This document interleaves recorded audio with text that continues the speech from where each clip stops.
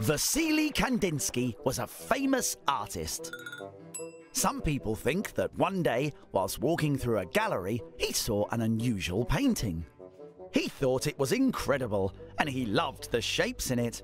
Taking a closer look, he realised it was an upside-down painting leaning against the wall. Oh, I like it. I like it a lot.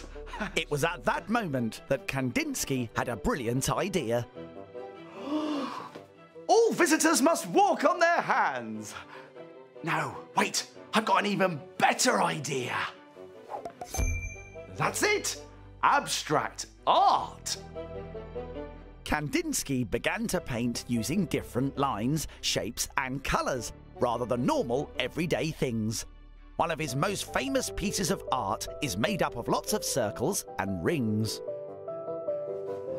That's it. All done.